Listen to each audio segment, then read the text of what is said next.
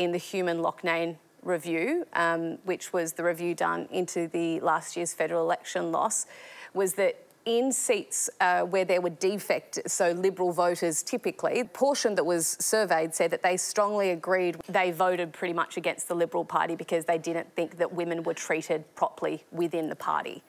And women are not going to support an institution that they don't think is treating women properly.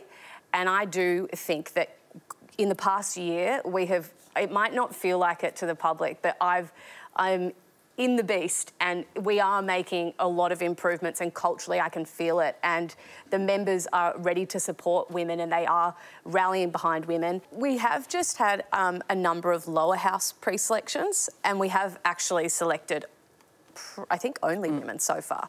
So that's awesome. That is progress, guys. We're heading in the right direction.